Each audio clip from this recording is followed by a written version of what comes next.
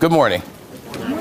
As she said, I'm Lamar Thomas. I'm a respiratory therapist, and I've probably been working here at the Christ Hospital for the better part of 27 plus years.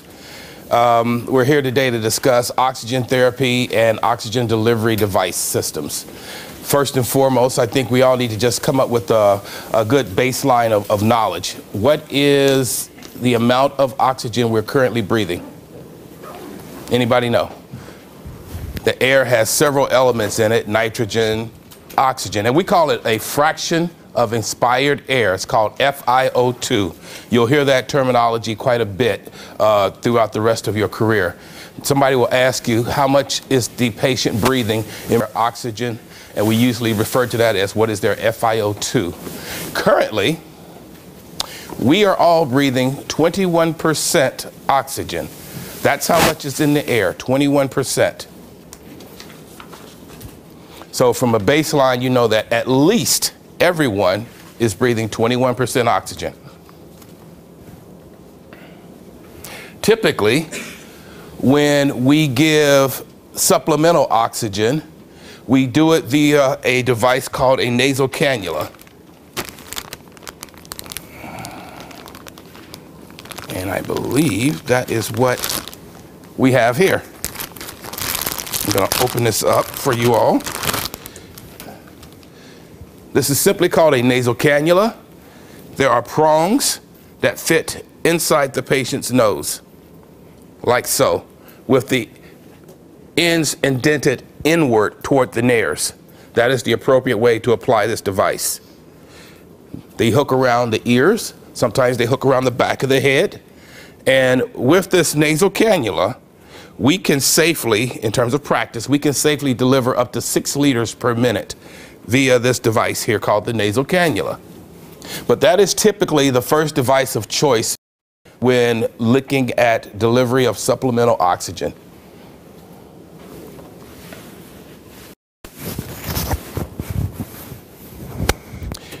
A part of our practice here at the Christ Hospital is we tend to humidify or add moisture to the flow of gas that comes via this device if it is at least 3 liters or higher. It is one of the things that we like to do. The gas has a tendency to dry out the mucosal membrane inside the nares, thus making it very irritable and sometimes causing a little of personal insult to the patient's airways, especially around the turbinates. So that's why we feel that we moisturize the gas being delivered. It makes the patient feel more comfortable, more tolerable from the supplemental device and the gas that's being supplied. So we do that. I'm looking, I don't see any of the little bottles that we usually give, but there's usually little bottles that will be adjacent to the flow meter that's connected to the wall. And I don't know, how many of you are familiar with the hospital settings in terms of gas outlets and what you see in and out of a typical patient's room? Typically, you'll have devices in the walls that are either air, gas, and possibly suction. We usually put in something called flow meters, airflow meters or oxygen flow meters that engage the gas source that is being piped into the rooms. And then there's a knob that helps to determine what exact liter flow you have. The tip of that is connected into the O2 flow meter, and we are able to then deliver to the patient.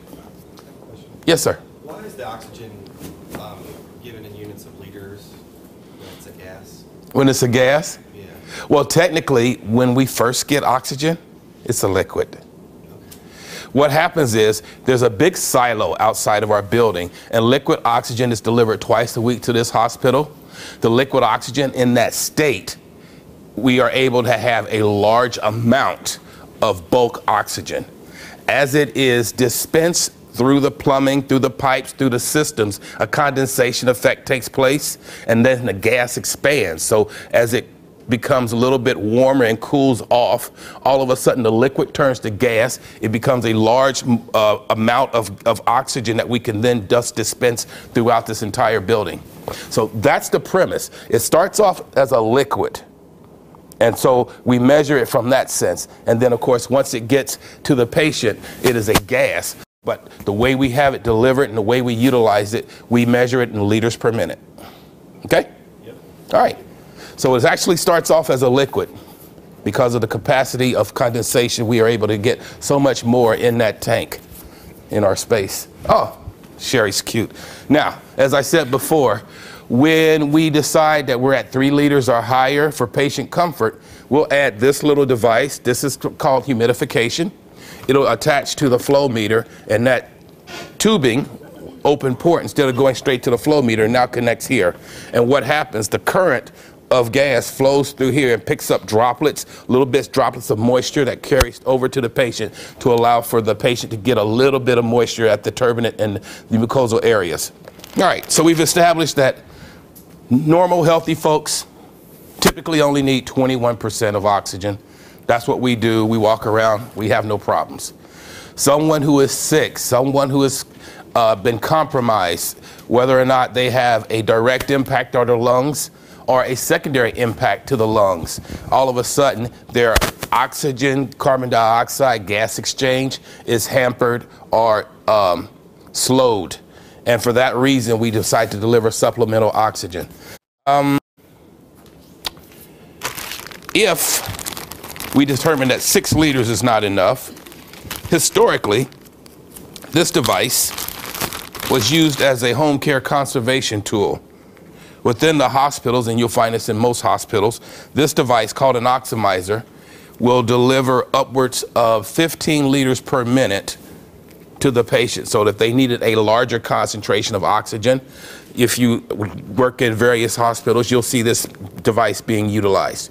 So this oximeter, which was originally designed for the home care patient, because not only could it deliver a high level, it could give you very small amounts in a very safe manner. If a patient only needed a quarter or of a liter, an eighth of a liter of oxygen, this little mustache serves as a reservoir so that the gas would sit there until the patient actually needed it, and so that the flow could actually be stored here sufficiently, and then when the patient took a breath in, they get the amount they need. Same premise on the high level. This same mustache serves as a reservoir, and it's like a 30 ml bolus that the patient could have of just pure oxygen. And they would have this sit there at a prescribed liter flow so that the patient would then have the amount of oxygen needed to exist. There you go. Now, in our institution, we're moving away from that device, and we're looking to use this device a little bit more. This device is called the OxyMask. This OxyMask can deliver anywhere from 1 to possibly 15 liters per minute. And this is what you'll probably be seeing become the new standard here at the Christ Hospital. The OxyMask is a very efficient device, and it allows, again, for the great range of therapy in terms of liter flows. And I'm going to pass this around. It has a small little turbinate in here that spins, and that creates a little vacuum so that there, instead of having your bolus in the mustache, you have a vortex here that allows for increased FiO2. So that's more of the device that you'll be seeing in the future as the oximeter becomes a thing of the past here at this institution. We have several different masks. One of the things that the OxyMask does versus the oximeter, it can give you a higher amount of FiO2, which means a higher concentration of oxygen delivery at the higher levels. It also has open ports that allows for the actual skin to actually breathe versus the conventional mask. One of the things that we cannot do with the oximeter, we cannot actually humidify or put moisture to that device because of the large bore tubings. It would pick up larger droplets of water that would probably be an irritant to the patient, and then to some degree have a drowning sensation to the patient with all that water. So the oximeter, while it is a very open device, has a lot of drawbacks in terms of its application to the patient. And the OxyMask is a much more efficient tool, especially in the presence of hypoxia and hypoxemia. We all get that? What is hypoxia? Say again? The absence of oxygen is a state that we can go through. At what level? Um, From a biological standpoint, hypoxia exists at what level? I know in altitude. Cellular. Cellular. Hypoxia is at cellular. Where is hypoxemia? At what point are we saying someone is hypoxemic? That's in the blood. So typically when we refer to someone being hypoxemic, then they have a low oxygen in the blood levels. If it's hypoxia, as this young lady was mentioning, it is on the cellular level, at which point the cells are starving.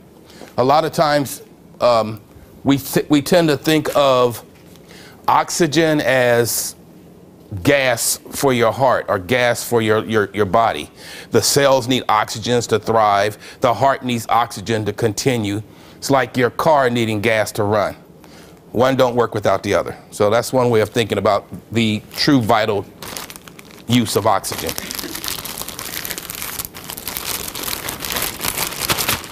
And what you'll come to discover is that you have various patients who have various illnesses that will either predicate the diagnosis of hypoxemia or actually true hypoxia.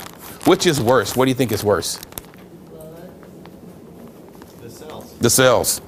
Cells die, everything dies. This device, I call it the respiratory therapist's worst enemy. There's not one respiratory therapist that'll like this device, and we'll explain why. But this is called the Simple Mask. Its range is typically from 4 to 12 liters per minute of applicable use. 4 to 12 liters is what people typically use the Simple Mask for. Some people say in terms of a safety, they like to think of it from a 6 to 12 range. They tend to not want to go under 6 liters, and I'll explain why.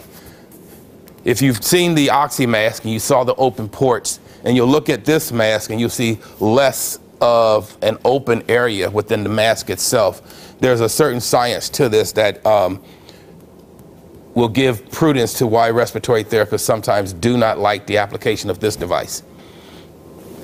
We usually get a call from PACU or some area where they're weaning a post-op patient and they're utilizing the Simple Mask, and everything seems to be going good. They started off at about 10 liters. Their saturations were good. Everything seemed fine. Numbers were fine. Patient was alert and oriented and talking to them. And so the doctor says, well, wean their oxygen so we can get them transferred out. So you begin to wean their oxygen down, and you got them down to 4, and then you get them down to 3. Then you're down to just 2 liters per minute. And that's typically when I get the call, because now I get the call and they say, we're not sure what's going on with our patient. They're drowsy, they're hard to awaken, some may be somnolent, their respirators are impacted, they're not breathing as much as they could or as much as they used to, and they're questioning what's going on with the patient. Anybody have an answer? Yes, sir. They were using that mask and they were using that one with the low oxygen, so they weren't getting even the room temperature in the room oxygen level. You're kind of there. They're using a Simple Mask.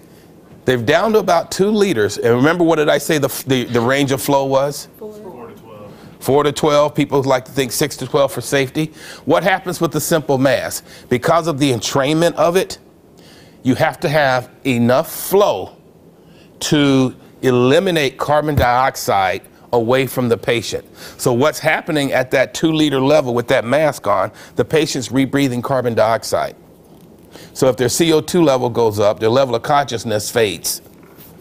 And you could have a bigger respiratory incident than what you were prepared for if you allow that to continue. So typically the first thing I like to do is get the mask off of them. Give them a regular cannula. Just try to do whatever I can to allow them the opportunity to breathe before we have to do anything more invasive to them. So that's what's going on. Anything less than 4 liters per minute on a Simple Mask is a bad thing, because they will rebreathe their CO2 that they exhale, and that's a bad thing.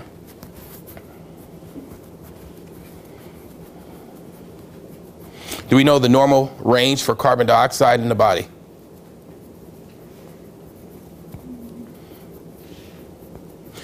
Normal range for carbon dioxide is 35 to 45.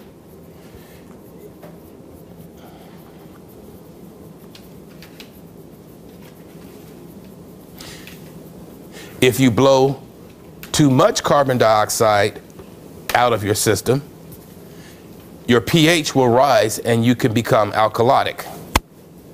If you do not blow enough CO2 out your system and that number grows, the pH drops and you would be deemed to be acidotic.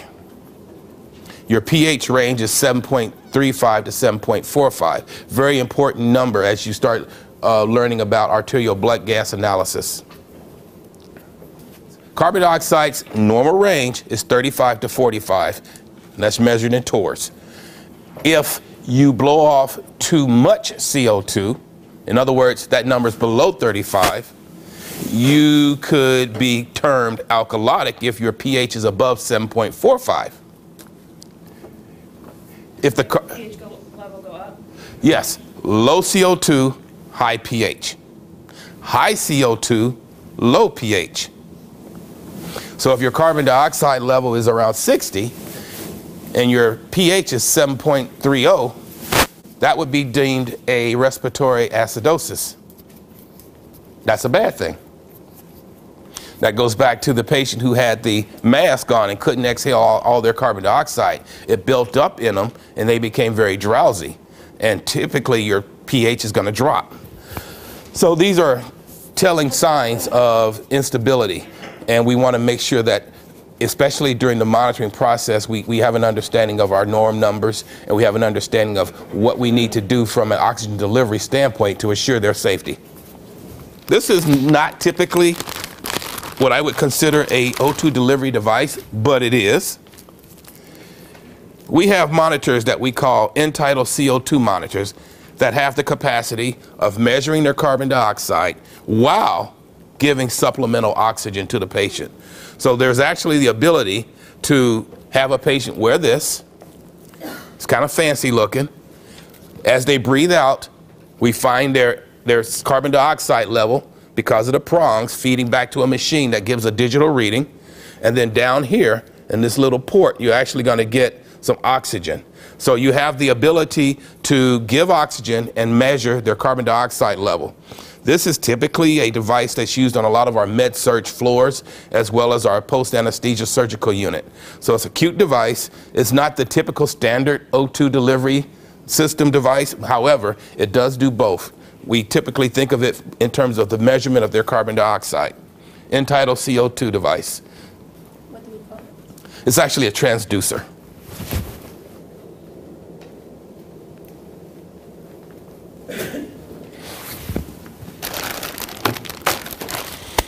All right.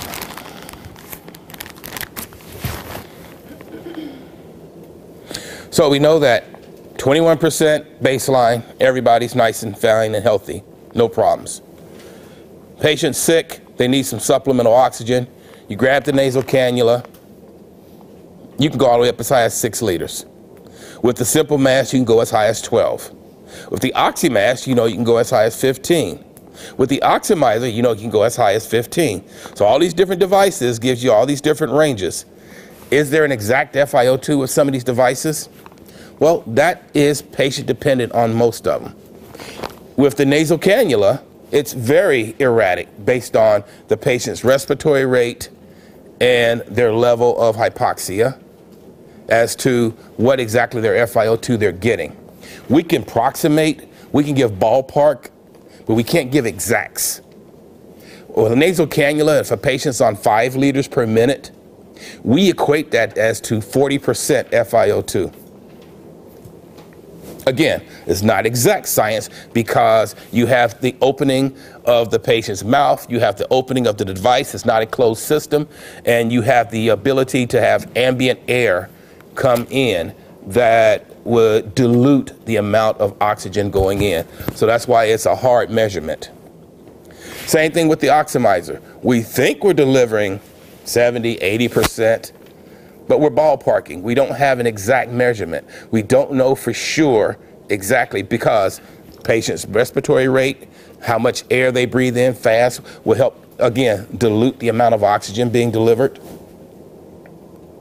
The oxy mask, because of its condition, because of the way it's designed, gives you a better FiO2 in terms of assured FiO2 of what you're delivering, but it also is not exact. There's only a few devices that you can say we have an exact range.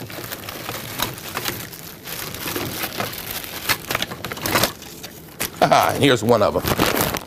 This is called a Venturi mask. The Venturi mask was designed for just that purpose, to deliver an exact FiO2, to assure the physician that what they've ordered is what the patient is going to get.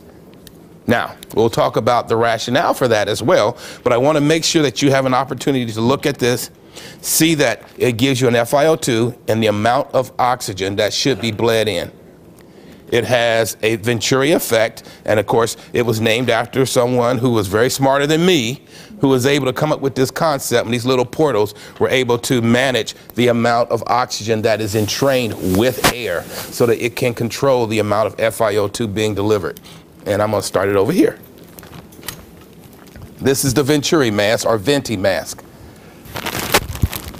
It, of course, gives the exact FiO2. And that's really, really, really good for a particular patient populace. If we think about COPDers, we all know what COPD means. We're all familiar with that term, COPD? Okay. Within that COPD family exists another patient populace. You know, COPDers, we have the emphysema, bronchiectasis, bronchitis.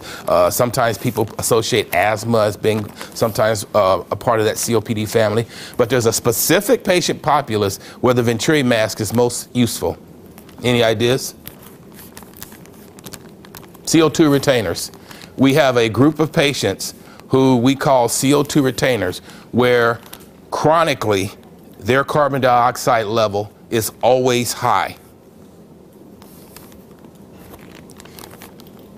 Based on how they've lived throughout their life, based on their disease state, and based on lung complicity in terms of gas exchange, these people have adjusted, their body has adopted to a higher level of carbon dioxide staying within their system. And so their mechanism for breathing is a little bit different than ours. They are able to exist with CO2s higher than 45. It's not uncommon to have a CO2 retainer with a CO2 of 75, and yet their pH be normal. Now, why is that? Why is that? How can that be? Did I not just say that if one goes up, the other goes up? You think I'm selling you some goods here? Selling you a used car? Well, as you are studying arterial blood gases, you know there's other things that are being analyzed, something called base SS and bicarbonate levels, HCO3. So bicarbonate levels, consequently, also fluctuate back and forth.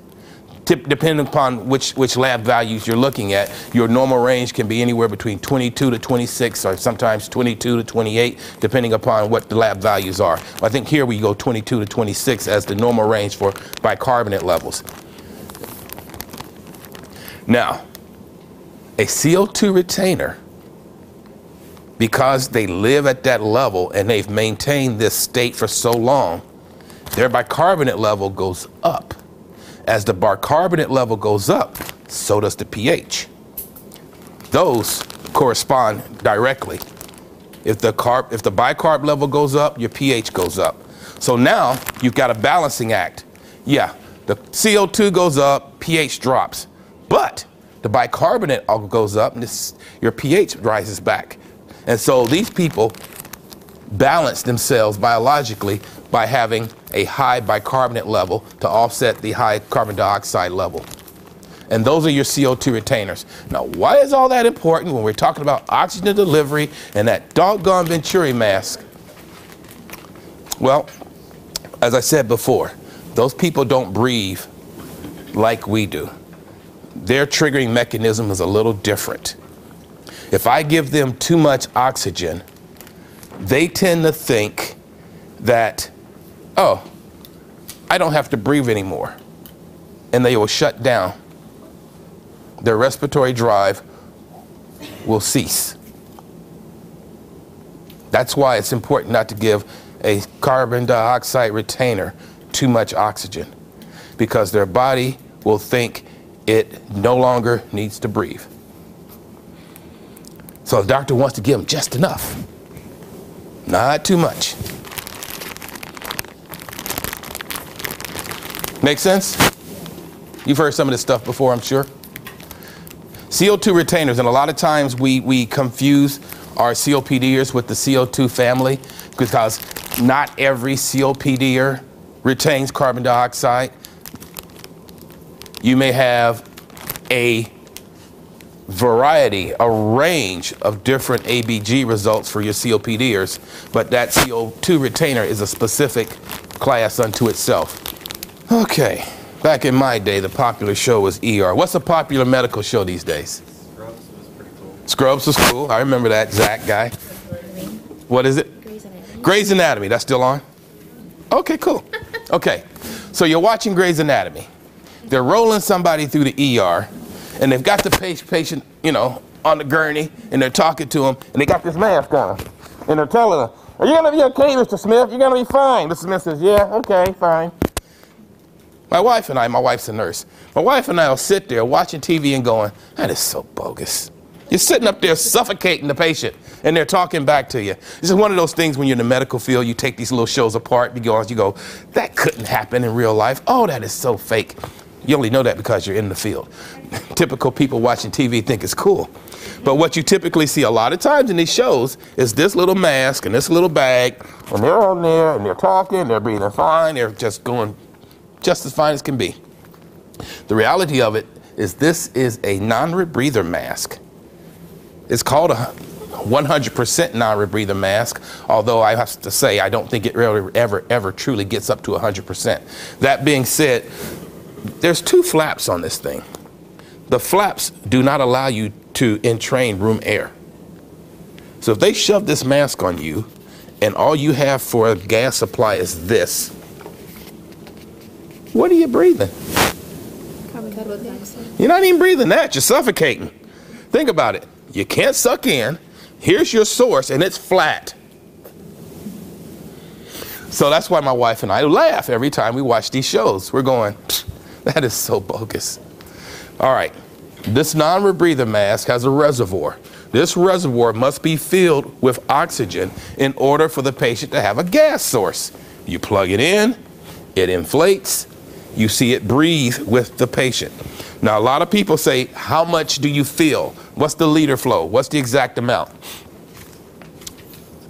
And the rule of thumb is you want to see the bag inflated and you want to see it breathe with the patient.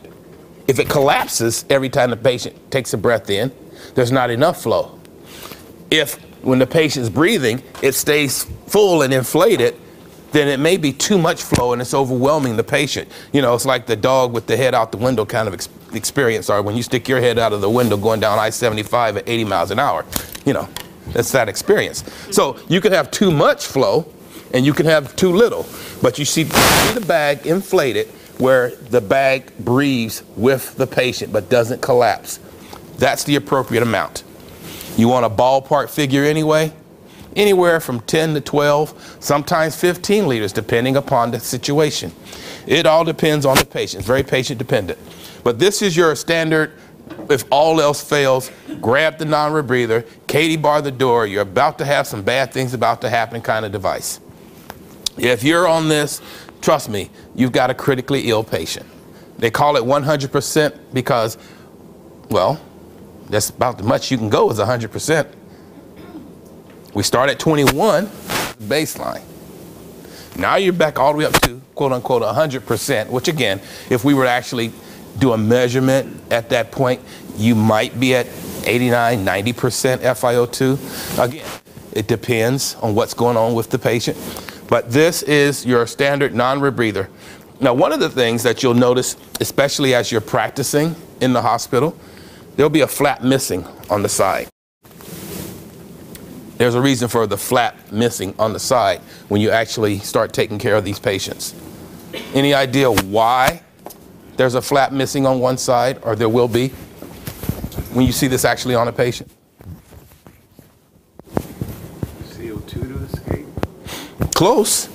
More for, and the CO2 will escape because of the one-way flaps. The flaps breathe out, but they can't breathe in. That's why they're one way. But you're really close. It's just flip your thinking. So they can breathe in?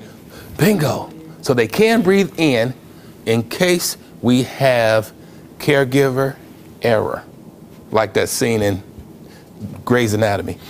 Okay, if we do not have the bag inflated, and now all of a sudden we don't have the ability for them to take in a breath because we've sealed it all off and that bag is flat, there's that little port of ambient air they can breathe despite us.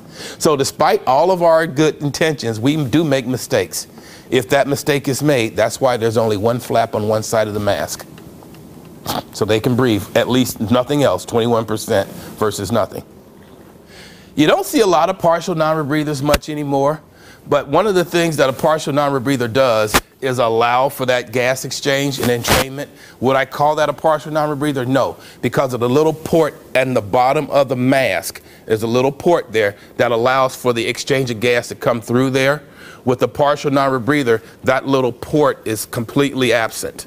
So that's the difference between the two. Of a non-rebreather and a partial non-rebreather, there's a little port at the bottom of the mask right before the reservoir that's totally different from that one. This one has a flap seal, the partial non-rebreather does not. But I guess in a sense, when you take that flap off the side, you've kind of created that little sensation anyway. That being said, this is considered as a standard non-rebreather mask. Make sense? You take a lot of notes. I guess that's a good thing. At least I haven't put you to sleep. All right. So now we've gone from 21%, everything's fine, we're all doing just fine, to your patient needing some supplemental oxygen with the nasal cannula, to your patient having some hypoxemic episodes and you either have used an oximizer or an oxymask or some type of device, or you've had a patient who is a CO2 retainer and the physician has prescribed an exact FiO2 for you to deliver your oxygen and you use the Venturi mask. And now you've got your patient who is hypoxic and who's having some respiratory distress and who has some real serious oxygenation issues, and now you've gotten the non-rebreather mask out. Now what if all that fails? Just clock out and go home? What do you do at that point when the 100% non-rebreather mask is no longer sufficient or adequate for your patient's O2 demands? Yeah, two answers, two right answers, depending upon what the patient condition is. You can either go straight to intubation, or you can give positive pressure ventilation through a mask, typically referred to as CPAP. You all heard of CPAP before? Okay, what's it mean? Continuous pressure.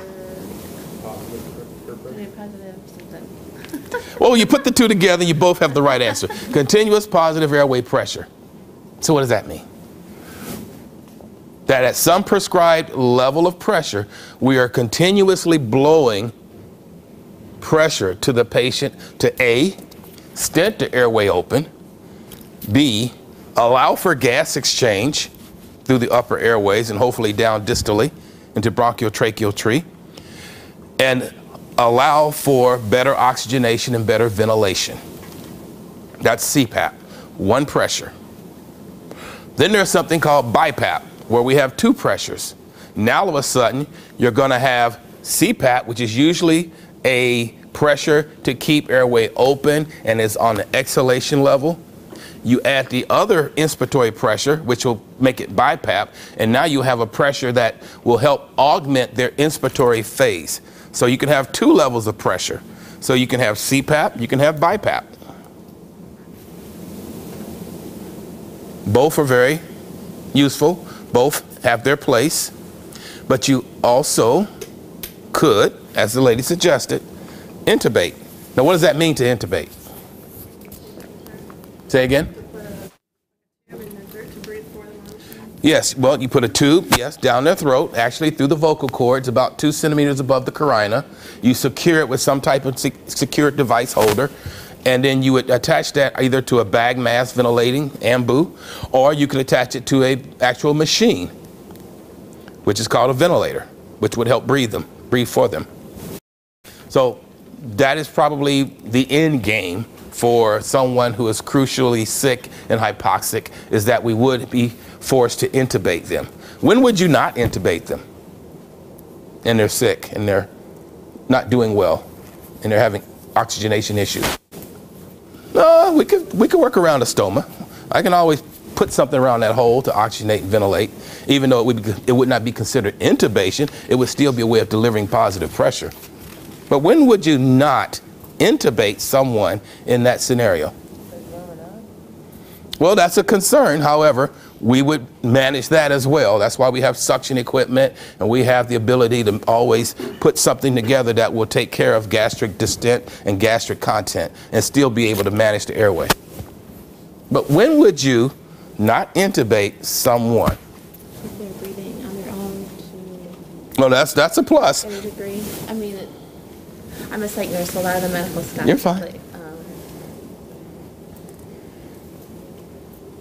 Yes, in the back. If they're having Well, sometimes we'll intubate them to protect their airway when they're having a seizure, because one of the first things you want to think about if they're having a seizure, they can bite their tongue, they can occlude their own airway. We can have a lot of problems. So sometimes the first things we do is think about intubation to protect their airway during a seizure. But when somebody's having respiratory insufficiency, respiratory difficulties, oxygenation issues, and you've maxed out on all of these fancy things we've done, NOMR breathers, CPAP, BiPAP, and the only thing left is intubation, why wouldn't you? Maybe if they have like a medical, whatever, says that they don't want to be intubated. Bingo. They don't want to. They don't want it. They have a living will. Medical power of attorney. They have specific written instructions that says, I do not want to be intubated. Can't go against their wishes. Now, in lieu of that, if there is no such understanding, if there is no such papers written out, filled out, electronically done in Epic, if we do not know, it is law for us to resuscitate, to do these types of things. We are licensed to do these things. I have a question. Yes. A moment ago, when you were talking about CO2 concentrations, you used the words torr. What is that? That's just another word for measurement of millimeters of mercury. When we talk about measurements, you could say millimeters of mercury, or torrs, as the lady who talks aviation back there knows, it is the level of measurement of ambient air, because as you go higher in the air, the pressure changes. And that pressure is equivalent to millimeters of mercury, or torr.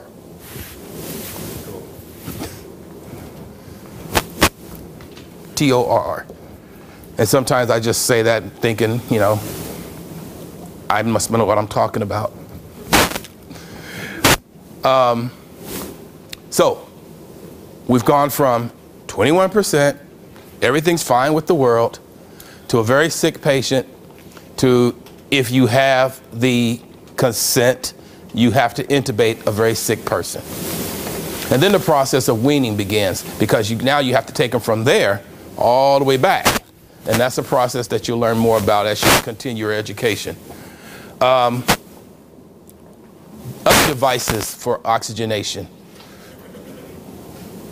We have something called high flow or OptiFlow, where there's a big machine, sits on a blender, and believe it or not, I can deliver with this machine up to 70 liters per minute with a controlled FiO2.